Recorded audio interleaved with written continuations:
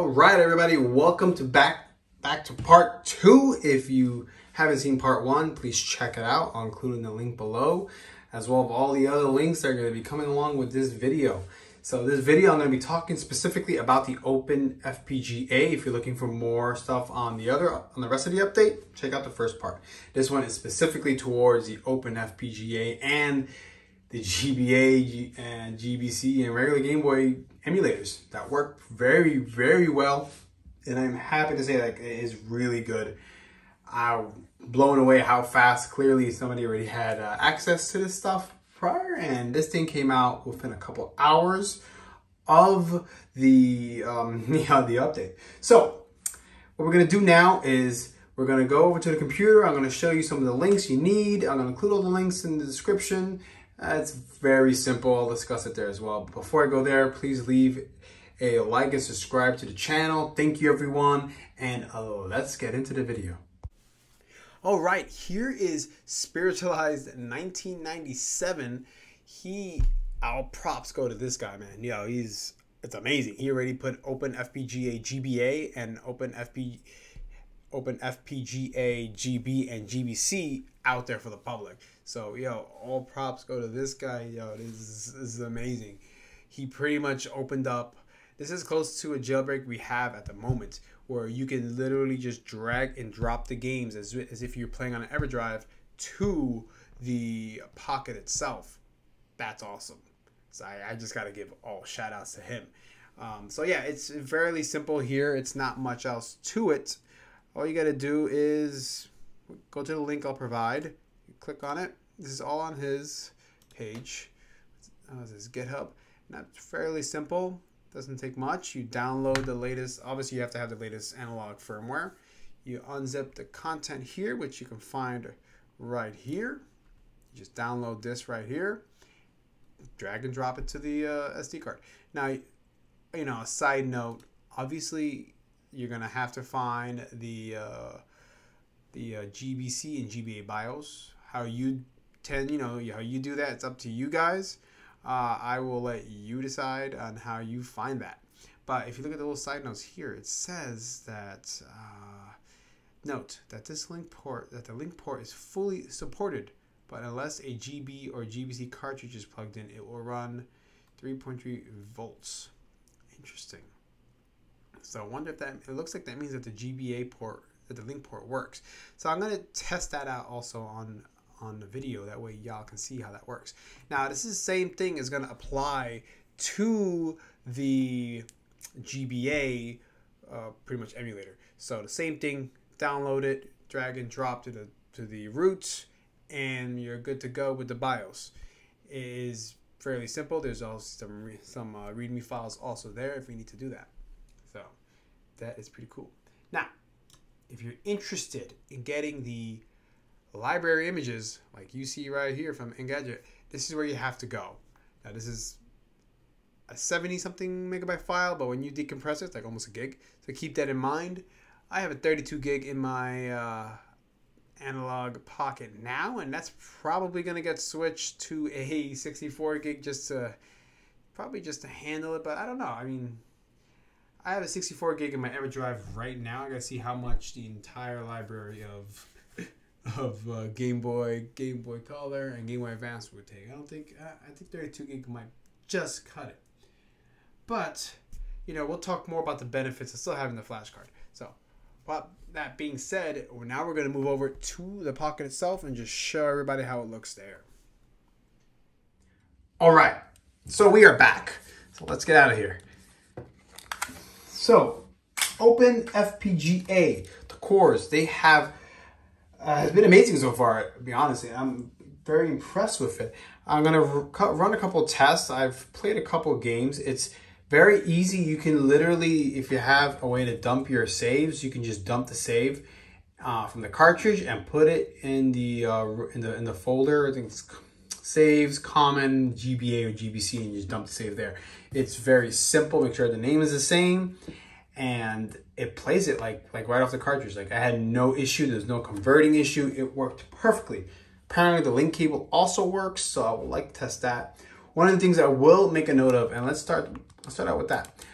real-time clock does not work. So this is where something like a Easy Flash or an EverDrive, that works, has an advantage. So that does make a pretty good case.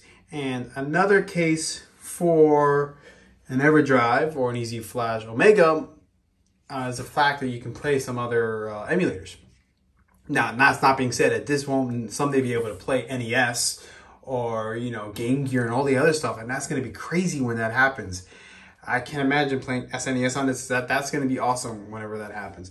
But let's just show you real quick. Let's go to Crystal. And this one, I just copied the save data. It was really simple. I had no problems copying the save data over. That was just, this is crazy simple. The time doesn't move. Granted, the time was wrong to begin with, but it'll move if I play the game, not if I get out of the game. Which is a little disappointing, but that can probably be fixed down the line. I don't know if openFPGA will have access to the internal clock. If it does, that's the end of that issue. If you look, let's quit the game, and we just went to 1240. Let's go back. Color, run core, and crystal. Let's see. When I checked before, it didn't work. Let's see if it works now.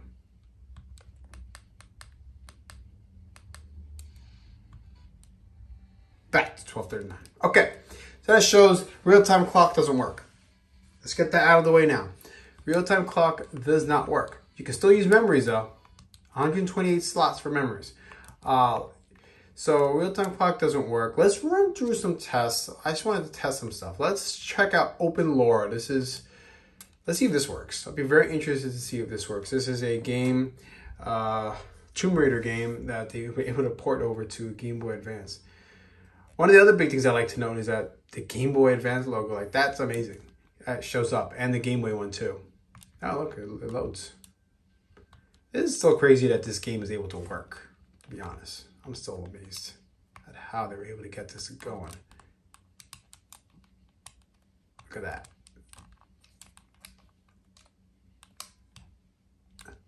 Cool. Okay, so that works. Let's check something else out. Let's do a ROM hack. Pokemon Rocket Edition. No reason why the ROM hack wouldn't work if OpenLore worked. But you know what? Let's just run through the paces. One of the good things about this is that you don't have to run it through a converter, change the extension to Pocket. You don't got to do none of the stuff you have to do with the GB Studios. And these are Game Boy Advance. The GB Studios could only do Game Boy and Game Boy Color games. That one works. Let's test. Obviously, with the Botokai, the sun is in your hand. You need to patch it for the solar if you want to get any, gameplay out of it. I thought I put, yes, here it is. Let's try a Pokemon video. Let's see how that works. And then what I want to do is try the link trading. I'm going to try with the cable, and I'm going to try with the wireless adapter. I want to see how that works.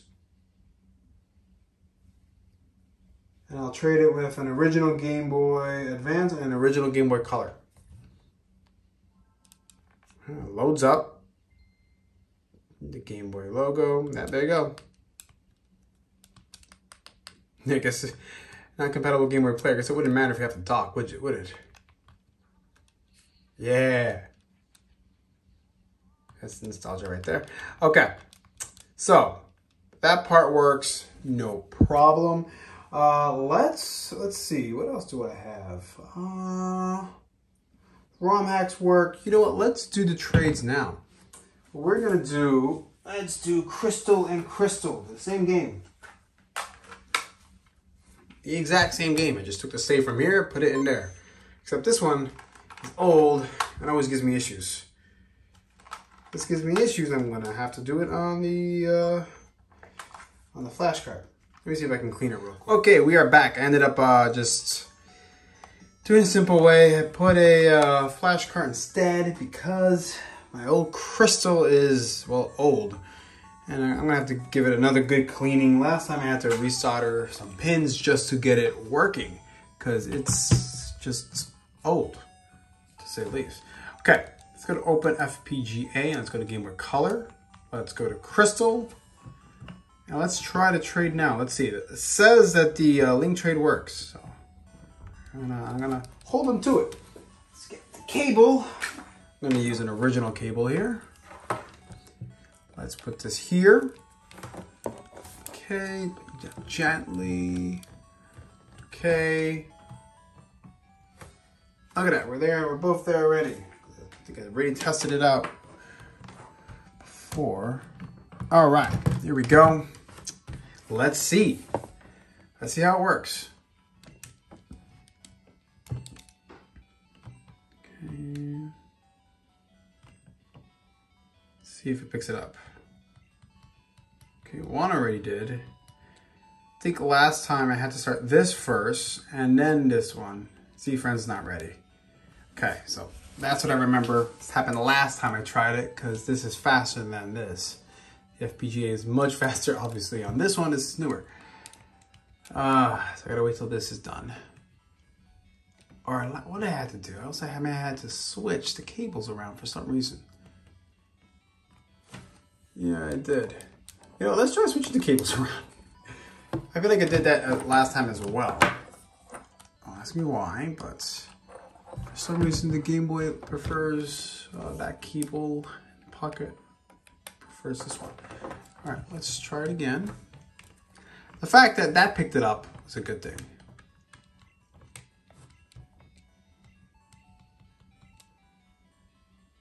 There you go. Oh, look at that. I'll snap. I'm about to curse.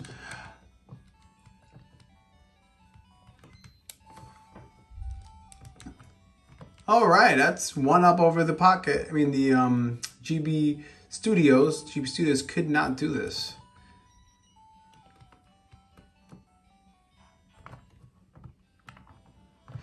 Side note, my character got turned to a girl doing this trade once. I don't know what happened, and it stayed a girl, which is funny.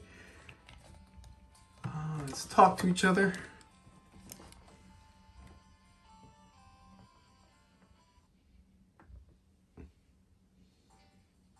All right, you know, I think from here we're good. Clearly it works. I'm not gonna do another trade. I've done plenty of them before. Let's just see if I can cancel. That's awesome. And let's do a Game Boy. Let's do the Game Boy Advance. So no cable on this one. Let's quit it. Okay, no cable needed. Now, the next one, we're gonna do Game Boy Advance. So let's go to openFPGA, run, and we're gonna do Emerald. I just wanna see if it picks up Emerald. So we got Emerald that I grabbed from here. This is what I grabbed. And the save data, so it's the exact same game. Let me put this here for now. I am going to load on the original Game Boy itself. Now, there we go. Look at that beautiful bright screen right there. It's amazing. God, I can't believe how he survives. Okay, so remember, if you do wireless, you're gonna need to remove these pins right here because this will not work on the Pocket itself. It's an easy fix. If you want, just buy another one off of eBay if you don't want to mess up the one you have. That's what I did with this one. I bought one off of eBay. Japanese ones are pretty cheap actually. And you just pop it in. So let's put you here. And I'm sure you can see so clearly. My goodness, wow, man, the color screen makes these games play so good. Yeah, same game. Okay, here we are. So literally the exact same save file from the exact same place. Okay, so let's try this out now. Okay, let's do Trade Coliseum. You know, let's do Battle. If it works, it should work either way. So let's do Coliseum. Single battle, Coliseum, single battle, save, save. Okay, this does save faster. Let's make the Pocket the leader. You join. There you are. It's picking it up.